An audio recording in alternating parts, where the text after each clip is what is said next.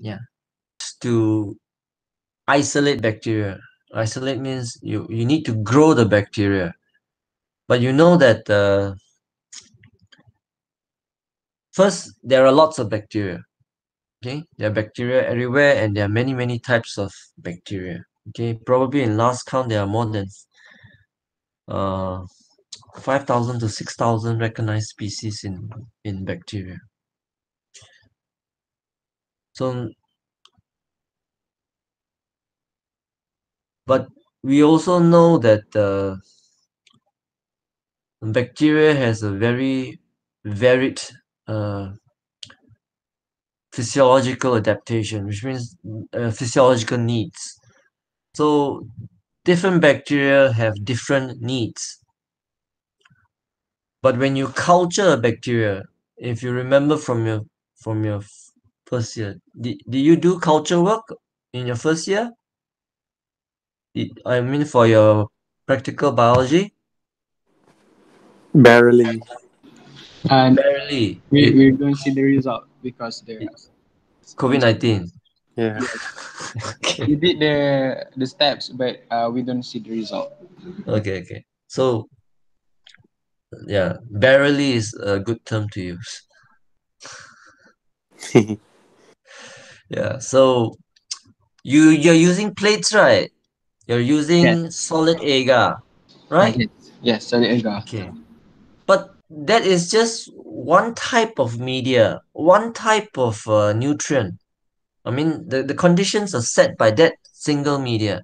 So if you were to just imagine if you were to take that plate and you were trying to isolate bacteria from the lake, lake, from the soil, how many do you think will grow? Do you think all the bacteria have the same requirements? No, Definitely not, right? You have you I mean from basic theory you will know that there are many different types of bacteria and all of them have different requirements. So there is no way you will get all the bacteria growing on your plate. That is why in microbiology we make certain that we differentiate between culturable and total bacteria. Okay, so we have to be able to differentiate this. Culturable bacteria are the bacteria that is on the plate that you have cultured out, whereas total bacteria will be all of it. Okay, so there's a difference there. So is your work only based on culture or is your work on total bacteria? Okay, so you have to be able to differentiate them because when you present your work, when you discuss your work, it makes a difference, okay, between culture and total. Okay, so the first question that comes into mind is if you were to culture something on, let's just say, a normal nutrient agar, how many percent do you think grows? Anyone? Less than 1%? Less than 5%? 10%? 20%? 50%? Any idea? five. No idea. Should we take a Yeah, guess? 5%. Oh. No, no. Anything less than 5%. Okay, Ooh. so your job as a bacteriologist, if you're in research, your supervisor will probably tell you, I want this bacteria, help me isolate them. Okay, or if you're working in the hospital, you need to isolate the pathogen. You need to know what is causing the disease. Okay, so you need to be able to grow them. Okay, so uh let's just say if you're doing research. Okay, so I task you with a project. I said, go isolate bacteria from lake. Okay, so go isolate bacteria from lake. The first question comes to your mind is what type of uh uh okay, let's start with this. So What temperature do you think you should incubate your plate in? Room temperature. Room temperature. Okay. What is room temperature? About 28 degrees. Okay. Room temperature is not stable, right? Because at night it'll go colder, in the afternoons it'll be warm. Okay. So yeah, usually when people say room temperature is about 25 degrees Celsius, but it will be better if you have an incubator. Okay. Okay, let's set the temperature. What temperature do you think you should incubate your plate in? 31. I'm not sure.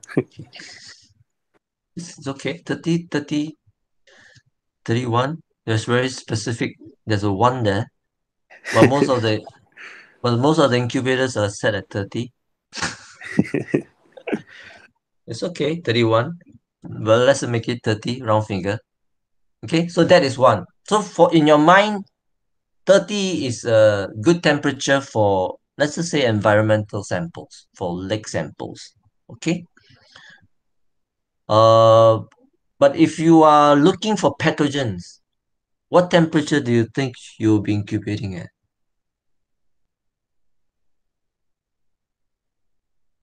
If you're looking for human pathogens, what Is temperature it do you human temperature, like around the average human body temperature? 37.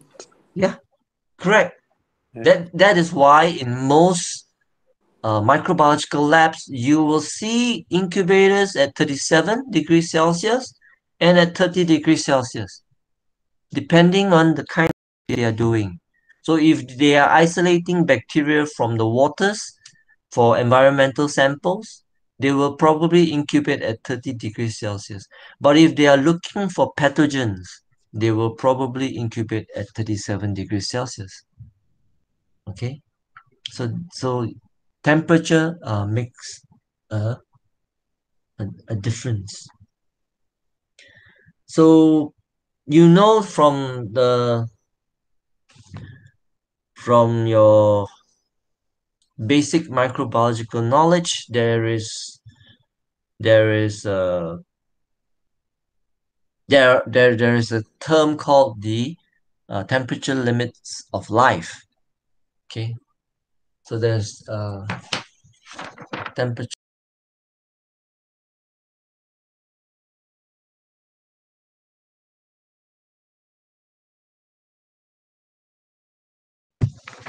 Okay, so you will notice that this. I mean, you've seen this temperature curve before. I mean, it's common. You know that there's a maximum and there's a minimum. So there is a that is the temperature limit of life for that organism.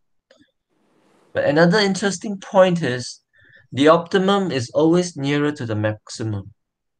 Okay, that is why uh, with the current global warming, there's fear because most of the organisms, at least in the tropics, are already near optimum. What will happen if the temperature further increases? Okay, so that means we will approach the maximum faster than other countries. Okay, so that is why there is a worry about the global warming, especially for tropical countries.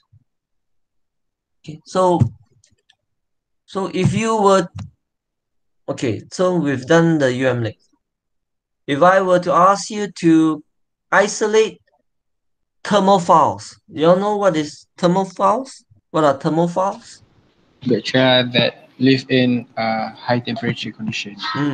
So phials, thermophiles, thermophilic. Philic means loving. So loving temperature. Bacteria that loves temperature. Okay, thermophiles. Let's just say I ask you to isolate bacteria from a hot spring. How will you do it?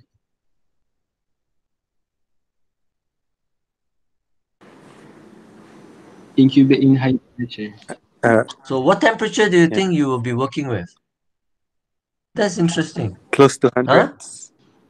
Close to 100, I think, maybe. I This, think based on the place we take the sample, such as if we take a sample at a temperature of near to 70 degrees, so that we incubate it at temperature of 70 degrees.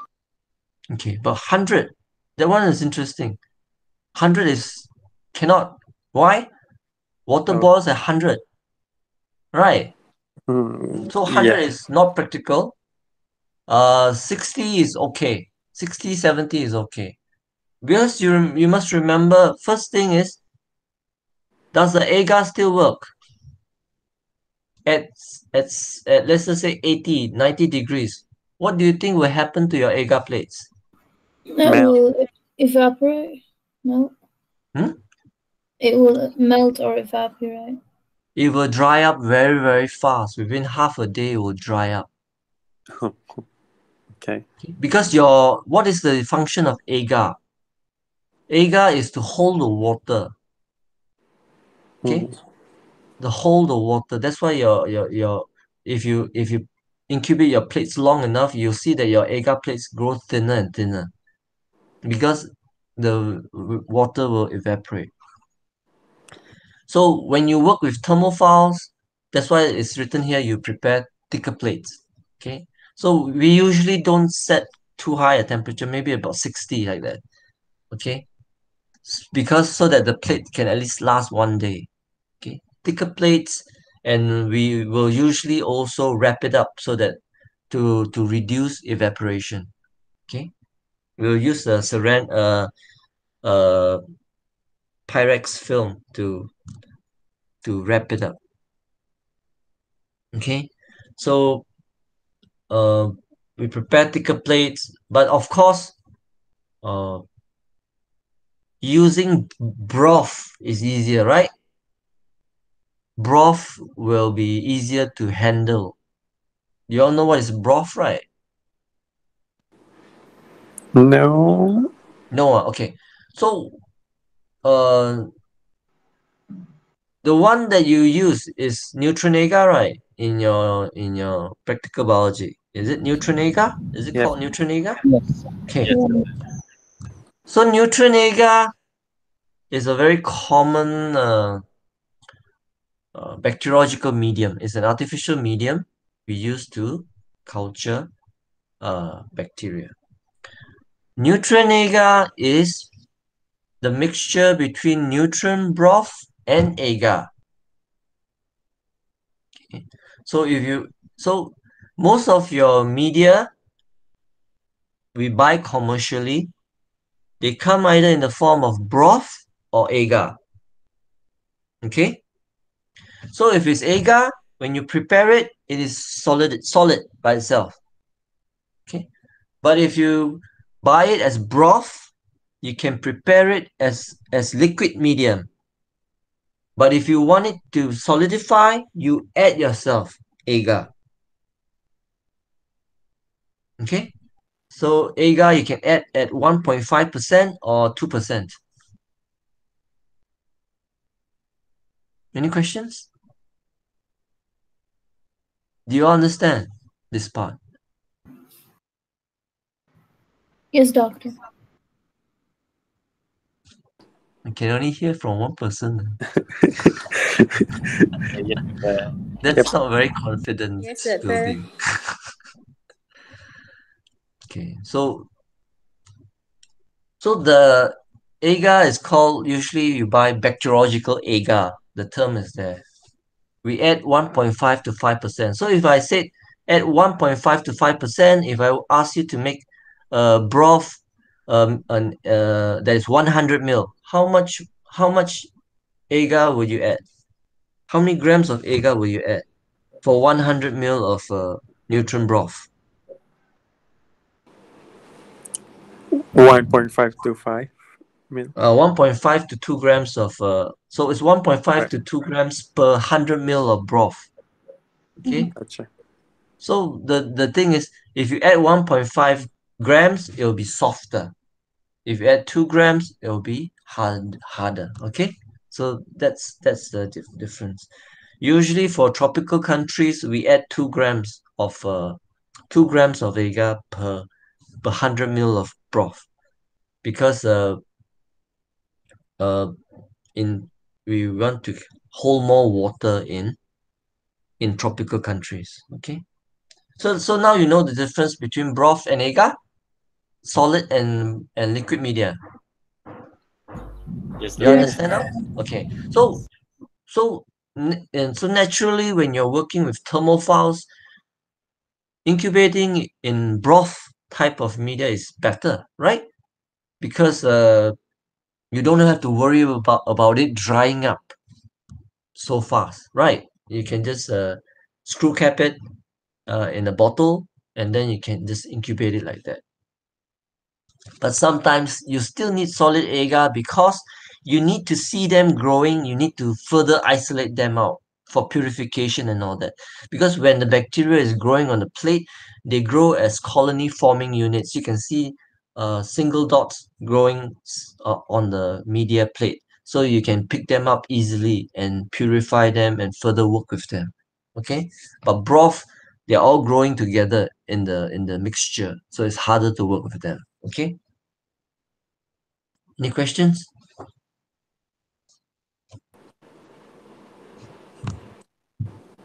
Okay, no questions. So, uh, one more question that I always like to ask my students is: so if you're working, you want to isolate from hot spring, okay, but your laboratory equipments are all in the lab. Let's just say the hot spring is located about 2 to 3 hours drive from your lab. So what do you do? Freeze them. I don't know. Freeze them? Uh, Thermophiles? bring a container that keeps heat. Which one? Which container keeps it? I'm not sure. What do you use at home? A thermos. Yes. Oh, Ding, okay. ding, ding. So you have to sacrifice the thermos for science. So bring a thermos, go and sample the water, bring back. That's it. You can work from you can work in your lab. Okay. So be ready to think no to think out of the box. Be ready to make use of things that are available in order to sample and work with bacteria. Okay, so any other questions? So temperature is of course a primary factor that will affect how you isolate and grow your bacteria. We've talked about thermophiles. What about psychrophiles? Psychrophiles are bacteria that loves cold. Do you think there are psychrophiles in Malaysia? No. Maybe in the sea, not in Malaysia.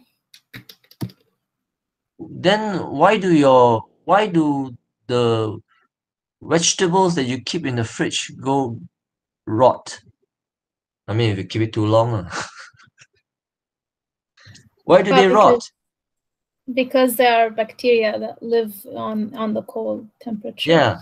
So are there psychrophiles in Malaysia? Yes, in our fridge. There are. Because when you talk about psychrophiles, thermophiles, we forget that there is a term like obligate or tolerant. Okay, we have obligate thermophile, we have thermotolerant.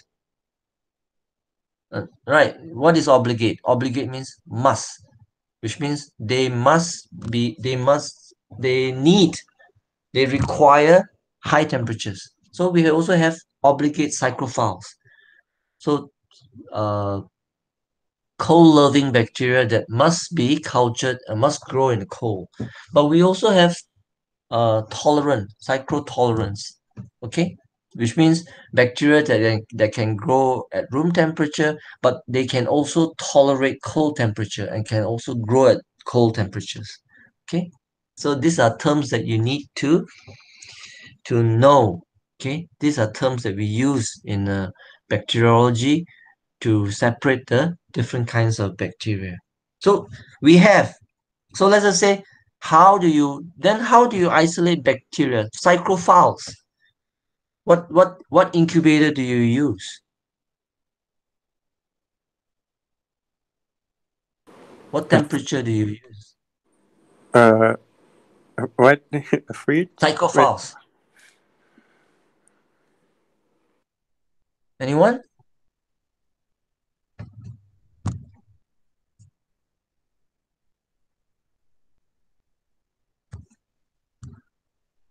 Cycrophiles? The temperature that the bacteria are able to thrive best at. Yeah. So, but you want cycrophiles, so you want cold living temperature.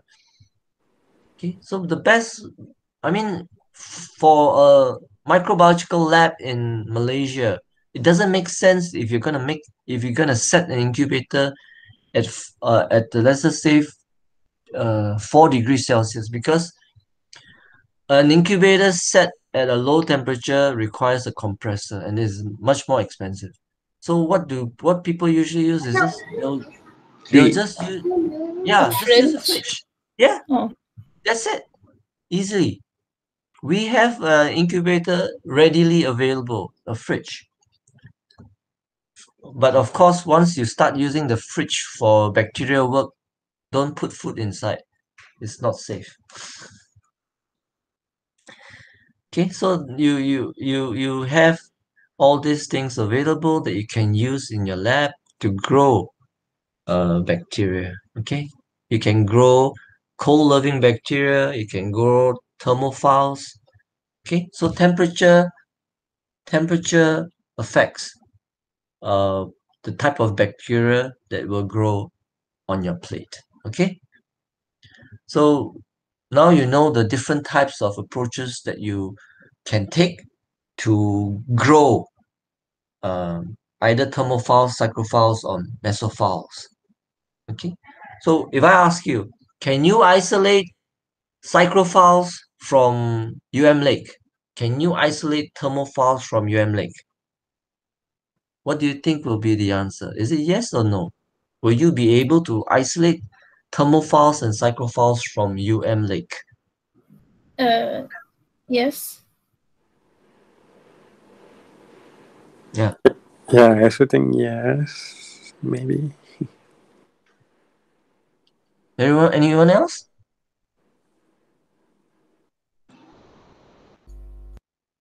It's a yes. Okay, so one thing that you have to remember is bacteria is everywhere. Everything is everywhere. It is the environment that selects. So there can be cycrophiles, there can be thermophiles in the sample. It is how you incubate them that will determine whether they grow or not. Okay, so if you were to take a sample from UM Lake and you incubate at 4 degrees Celsius, I'm sure there will be some bacteria that will grow. Okay, whereas if you grow them at 60 degrees Celsius, there will also be bacteria that will grow, because there are a lot of different types of bacteria in the environment. Okay, so you can have different types of bacteria growing in the environment, and whether it grows on your plate depends on your incubation conditions. Okay, so yeah. I just have one question. Yes. If so, like, are the psychrophiles and the thermophiles in the lake, do they lay dormant or do they like are alive? Yeah, that's a very good question. So if if they if it is not optimum for them, they can lay dormant. But if they can, if it is, if they basically the physiological adaptation of the bacteria, are they able to tolerate this temperature extreme for them, or are they not? If they are not able to tolerate, they will lay dormant. If they are able to tolerate, they will grow. They will try to grow. Okay? Yeah, gotcha. But because you remember the temperature curve that I showed you, it is not a single point. It is a curve. So there's a range where the bacteria can grow. Okay? So that's one. The temperature is, of course, when you talk about psychrophiles, how, like, if you're talking about thermophiles or mesophiles, within one day you can see colony growing. What about psychrophiles? How long do you think you should be incubating them? Do you think they will grow within one day? I guess not. Yeah. So it'll take time. So you just put it. You just have to incubate them longer. So sometimes when you're working with psychrophiles, incubating them for 1 week or 2 weeks is quite common. Okay, because the you don't have the problem of dehydration. You don't have the problem of your plates drying up when you're incubating at 4 degrees Celsius. So your plates can last longer. Okay, so it is okay. The only problem is maybe if you incubate too long, you get contamination starting to fungus or other contaminants starting to grow. Okay, but if there are no contamination, if you've done your work properly, you can easily incubate up to 2 weeks at 4 degrees Celsius to see whether the bacteria grows. Okay, so temperature is a factor, time is also a factor. Okay, how long you incubate. Wait, doctor, why does it take longer for for cyclophiles? Yeah, because even though most of the enzymes work better, uh, there's a Q10 factor where where organisms are known to the enzymatic rates are known to be faster at higher temperature. So it is quite common for psychrophiles to have a slower growth rate. Okay. Oh, that's interesting because Okay. they prefer lower temperature, but their enzymes works at a higher temperature. No. The ones that tolerate will probably go lower, Oh, but the I see. ones that actually are psychrophiles, the ones that are obligate psychrophiles are probably in Antarctic. Okay, Right. so the ones there are probably they are optimized to grow at that environment, so they will probably have a higher growth rate than other organisms. I see. But the Got ones that we isolate from our fridge, they are just tolerating it, so they Yep. will have a lower growth temperature. So you have to incubate them longer in order for them to grow. All right. Okay. So any other questions? So next is okay. So we have also pH.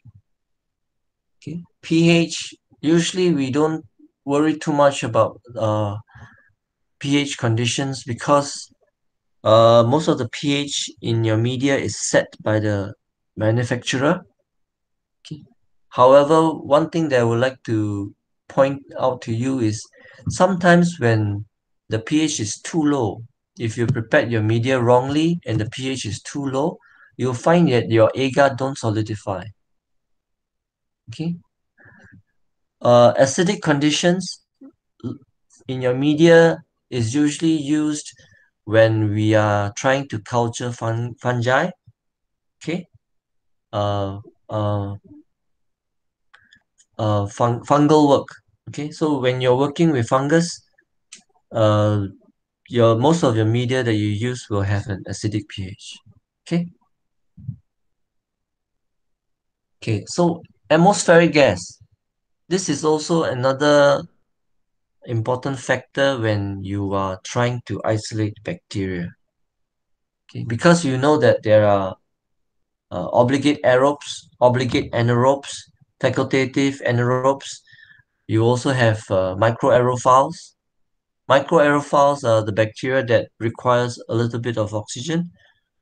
Then you also have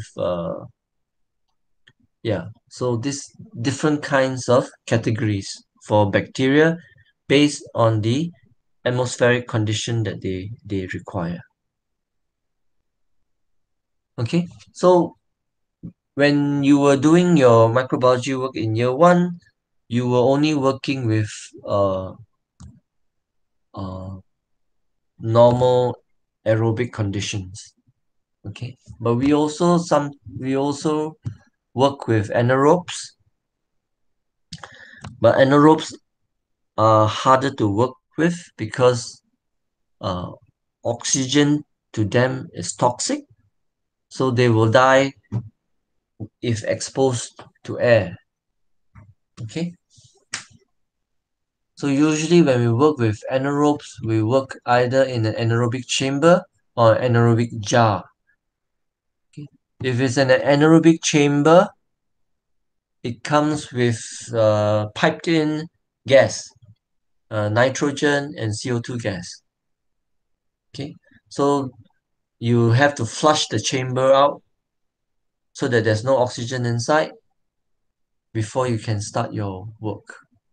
For anaerobic jar, you'll be given capsules or ampoules that will reduce the oxygen in the jar. Okay, so this capnate or increased CO2 is special. Sometimes we call it a candlelight jar method. Okay, that increases CO2 levels and concurrently reduces oxygen level. Okay. So this capnate conditions are suitable for certain types of gram-negative bacteria such as Neisseria and also Campylobacter. Okay, so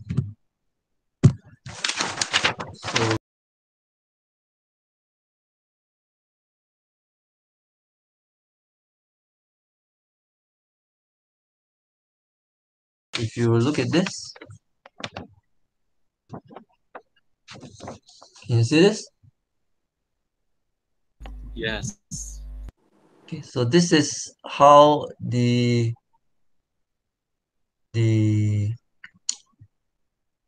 usually how we work with in the lab whenever we want to create a candlelight jar. So what we use is usually just a tin, a Milo tin or any tin. So we put in the plates and we put in the candle. We light up the candle, we put it in, then we cover up we tighten, close the tin. Okay, so what happens when we close the tin?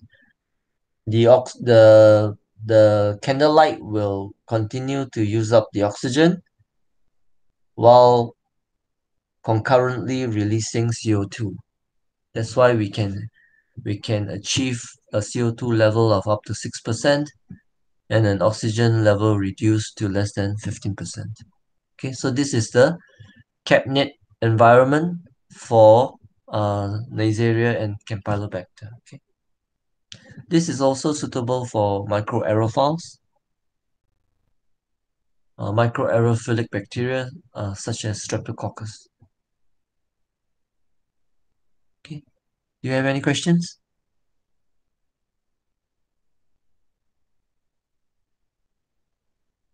Anyone? No questions. Okay. Okay, so I've already mentioned agar.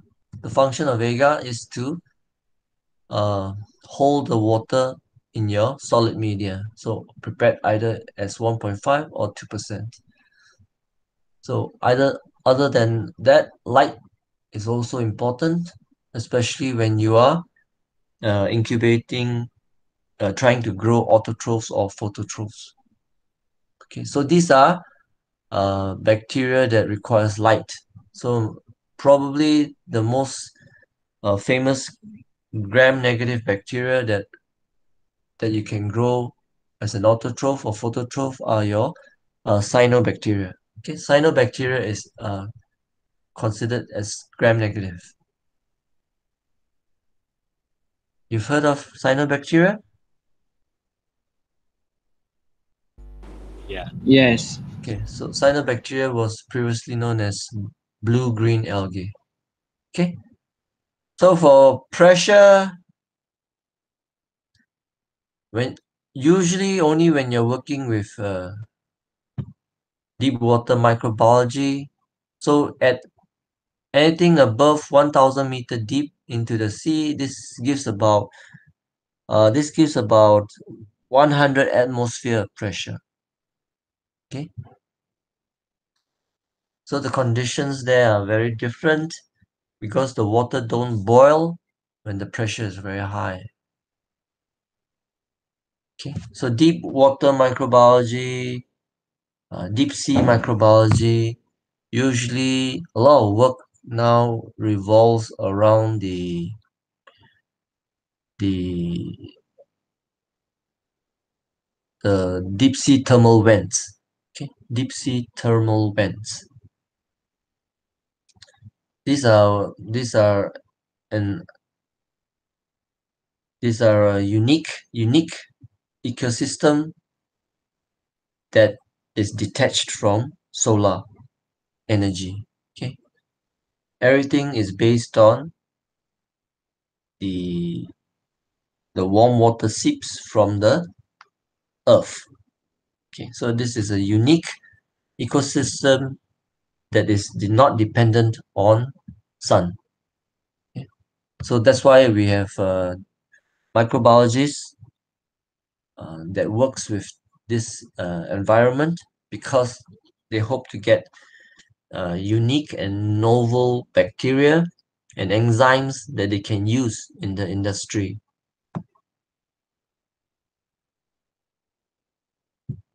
Any questions?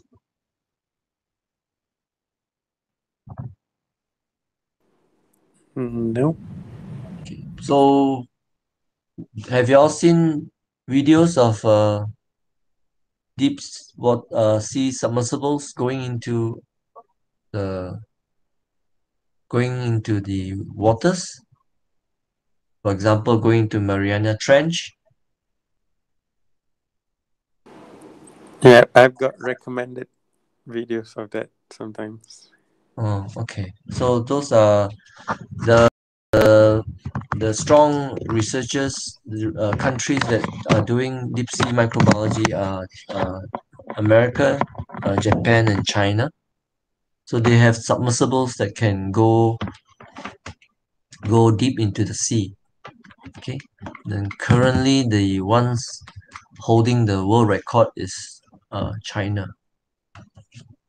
Okay. But this kind of work requires a lot of investment, a lot of money to build all this.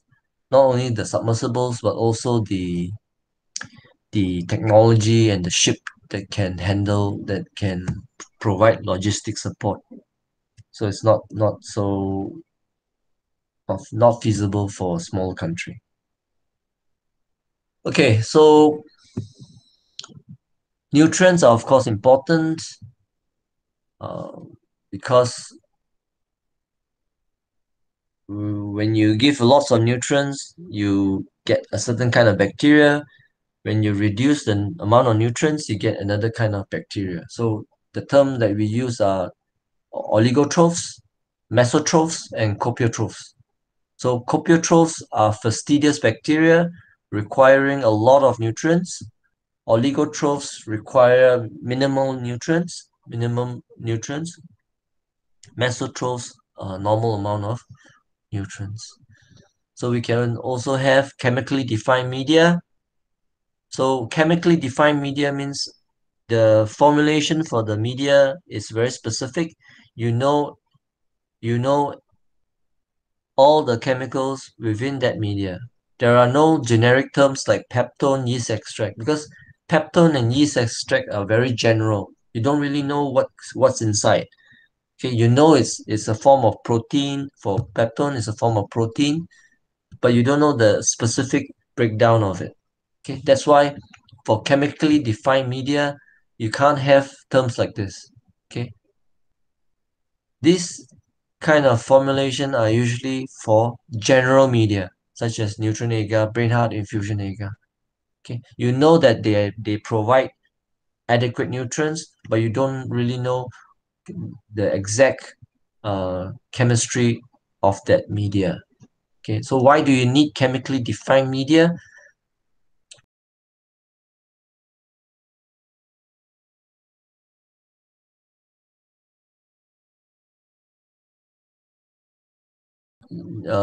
Sometimes when you're working with mutants, uh, bacterial mutants, you need to be able to control the formulation properly so that you can determine their biochemical pathways. Okay, so that's why you have chemically defined media, also general media. But for most of your work, you will probably be using general media. Chemically defined media is very specific, usually for those working with mutants. Okay, any questions?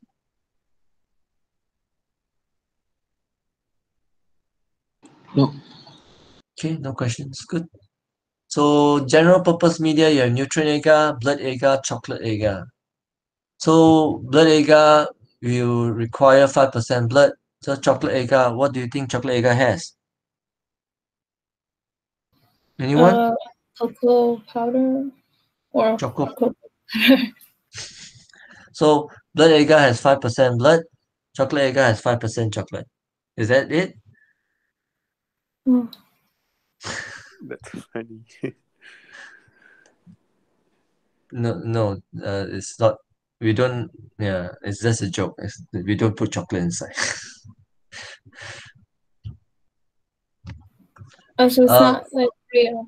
It's not you. I'm joking. Please don't put chocolate in your agar. So blood agar and chocolate agar, you put in 5% blood. But blood agar, you put in for blood agar, you mix the blood in below 60 degrees Celsius so that the blood don't cook. So your blood agar will be reddish. However, for chocolate agar, you put in the blood when the agar is still very hot. Okay, above 60 degrees Celsius. So once you put the blood in, it'll cook. Your blood will turn chocolate brown. So you get a nice brownish agar, like chocolate. Okay, that's why they call it chocolate agar, but there's no chocolate inside. It's just 5% cooked blood and 5% blood. Okay, can you do you know? Can you remember the difference now? Yes. Yes. Yes. Okay, so Yes. yeah, it's just a joke that I make every year. That's I'm sorry, but I've I think I misheard it. But both of this agar before the chocolate agar before we heat we put the specimen first or we heat the agar first later on we put the specimen. Okay. Oh, okay. So you are preparing your agar, right? Yeah. So you know agar is solid media. So we have to, of course, autoclave the media first, right? Because Yeah. autoclaving will sterilize it, right? Right. Yes. Okay. So once it's autoclaved, we can bring it out. Okay. For normal case, we have to cool it down first before we pour, because you cannot handle if it's too hot. If it's too cold, it'll harden. So we will usually put it in a water bath around about 50 degrees Celsius like that before we pour. We pour into the plate and then it'll solidify and then that's it. So when we want to make blood agar, after autoclaving, we bring it out. For the chocolate agar, when the media is still hot, we can pour in the blood. Okay, it'll cook and then we can prepare the plates. For the blood agar, we will cool the base first, broth base, the agar base first, to around about 50 to 60 degrees Celsius before we add the blood in. Yes, understand. Okay. Any questions? Okay. Does that answer your question? Okay. So we do this after autoclaving. Will there be any contamination? No contamination. But you're adding blood inside. Yeah, the Why blood. is there no contamination? Oh, okay. There is no contamination if you have collected the blood properly, because blood is supposed to be sterile, right? Because if the blood is collected properly, it is sterile, right? Yeah. So that's why there will be no problem. But sometimes when you're collecting blood, you have contamination from the skin, so you will get problems. Okay. But theoretically, if you've done it properly, blood is supposed to be sterile. Okay. So you have nutrient agar, you have blood, chocolate agar. So blood, nutrient agar is usually for mesophilic bacteria. So blood agar and chocolate agar, what do you think they are for? Are they for oligotrophs, mesotrophs, or copiotrophs?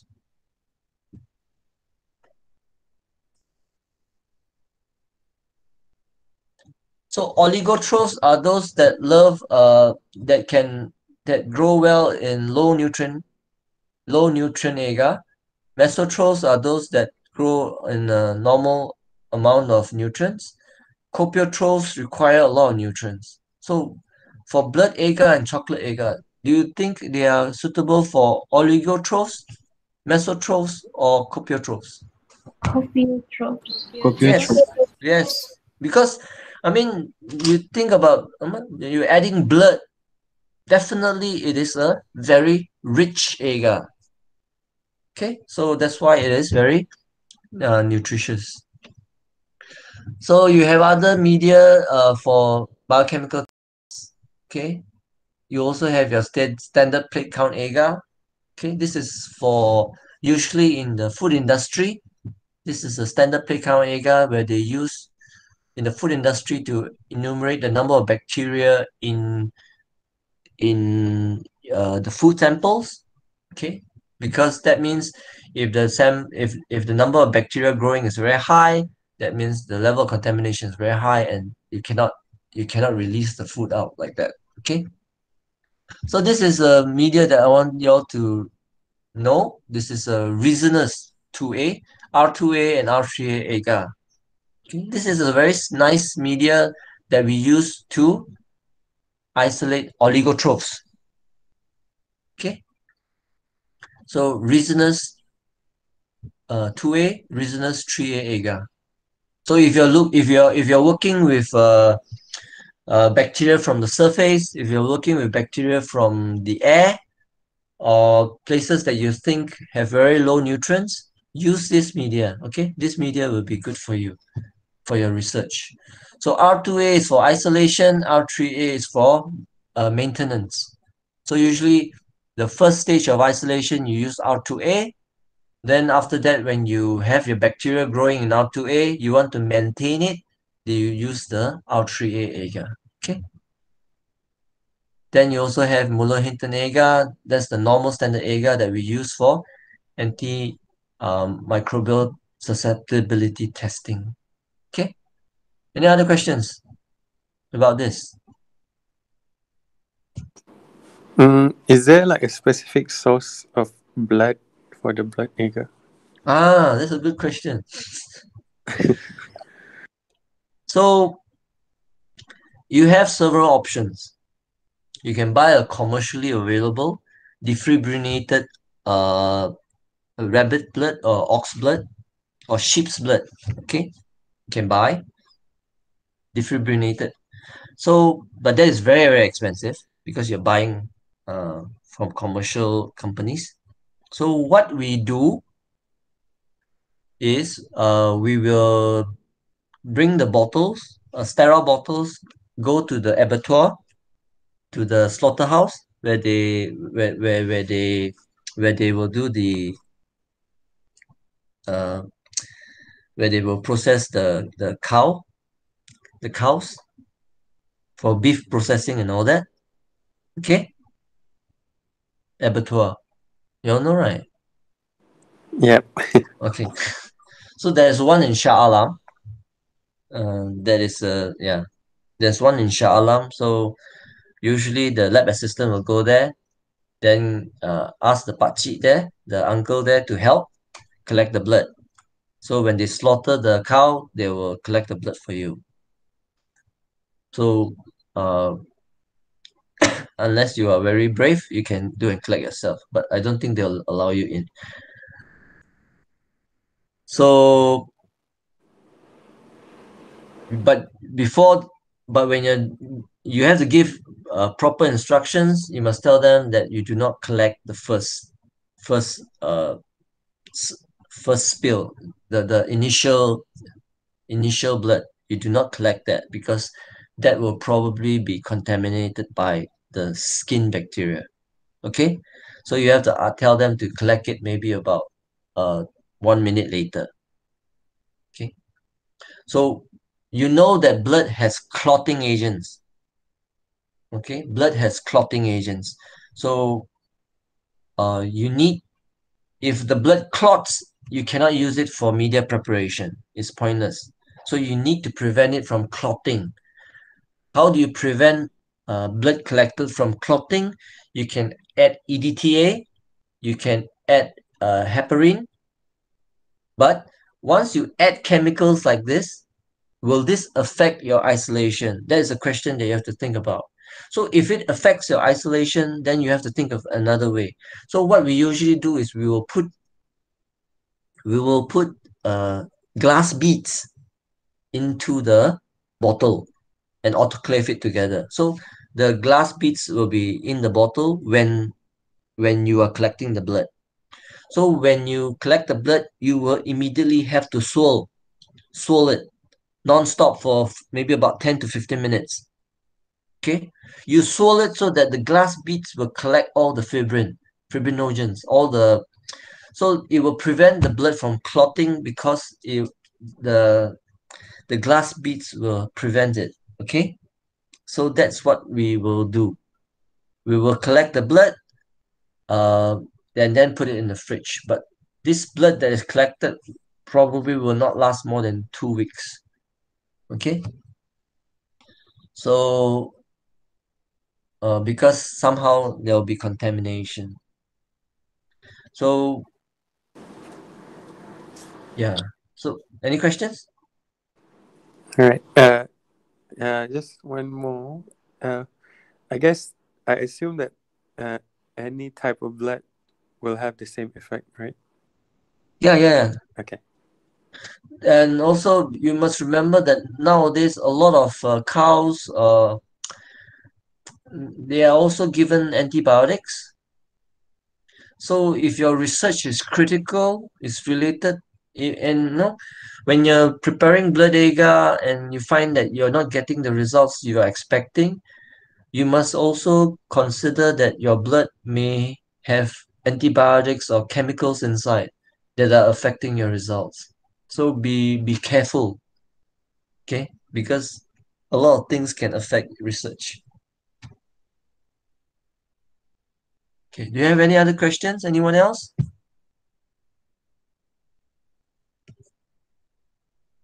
No? No questions? No, Doctor. Okay, so these are some of the media formulation, okay, for R2A, NA, brain heart infusion agar. So just by looking at this, you can easily see, you see, brain heart infusion agar, you have brain heart infusion 8 grams, peptid digest 5 grams, pancreatic digest 16 grams. So this is very rich, a lot of carbon source in the media. Whereas when you look at R2A, it only have 0.5 gram of peptone, 0.5 gram of casein. Okay, so the level of the difference between the carbon source here and the carbon source here is significant and very clear. Okay, so this is for oligotrophic and this is for copiotrophic bacteria. Okay, so for neutron agar, it is mesotrophic, so it's about 8 total 8 grams of carbon source here. Okay, so you can see the difference in the amount of carbon available. Then you can also see that R2A has other things, sodium pyruvate that is known to resuscitate bacteria and maintain bacteria better. Okay, you can read about this. Okay, so these are different types of okay, so what you have here are your general purpose media. Okay, so here are different. These are all selective media. Okay, selective media. Selective media are uh I mean, as the name implies, it selects the bacteria that you want. So you have selective media, you have differential media. Selective media is if you use selective media are those that allows only a certain type of bacteria to grow. Differential media means when the bacteria is growing, you are able to differentiate them. Okay, so that is how they name it. Okay, differential media allows you to differentiate the type of bacteria growing on your plate. So most of the plates are actually both selective and differential, which means they select for a certain type of bacteria and also allows you to see how different they are. Okay, so this is oxycolate agar, eosin methylene blue agar, hectone enteric agar. So these are all used for your enteric bacteria, usually for E. coli, for Escherichia coli, Salmonella, and Shigella. Okay, so these are, you'll see that the media, they have certain patterns. You have thiosulfate here. Thiosulfate will allow the formation of black of thiosulfate with ferric ammonium citrate. This combination here will allow the bacteria that can form H2S, hydrogen sulfide, to be black colonies. Okay, so the colonies will have black precipitates. Okay, so when for this kind of information, I will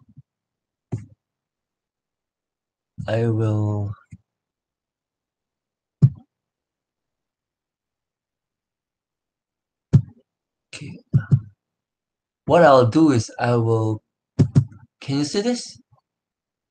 Can you see this? Yes, doctor. Yes, Doctor. Okay, so I will share this with you. Okay, this is an old version, second edition. This is the only version online, available online. This is 2009. But the good thing about all these things is the media formulation, they don't change. So let's just see.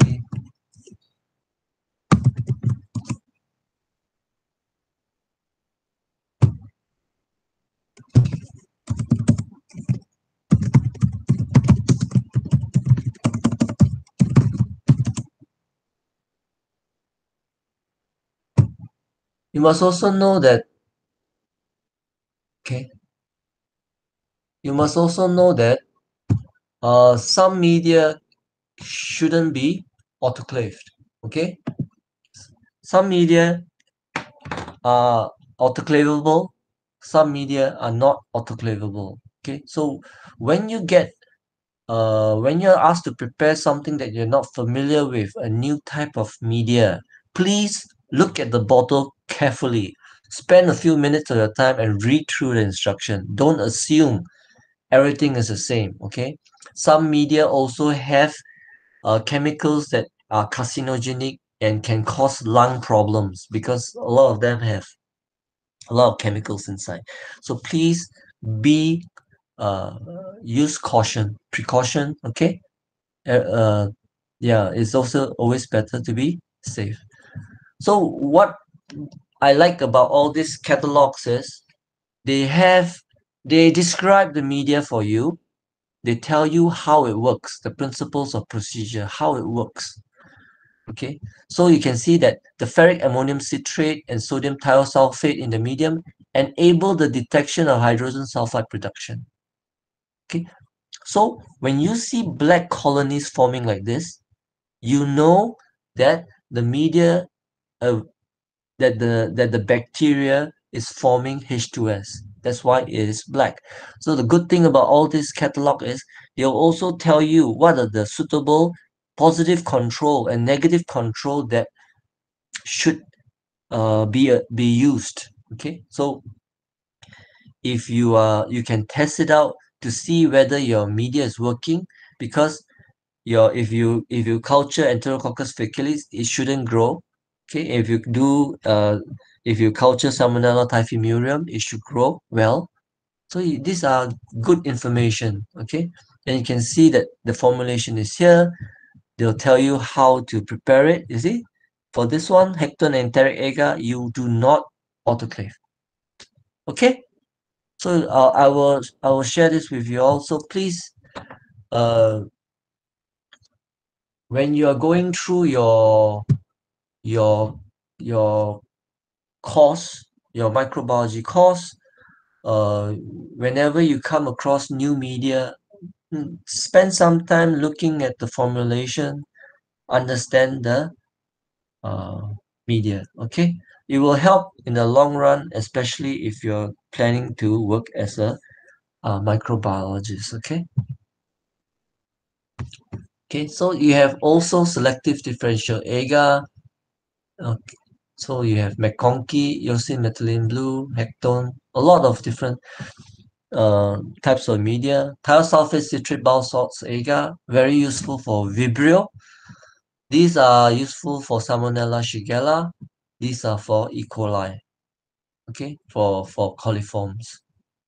This one, Centrimid pseudocell agar, is for Pseudomonas. Thayer Martin selective agar is for Neisseria. Cysteine lactose electrolyte deficient agar is CLAD agar is usually for is mainly for urine samples to detect for urinary tract infection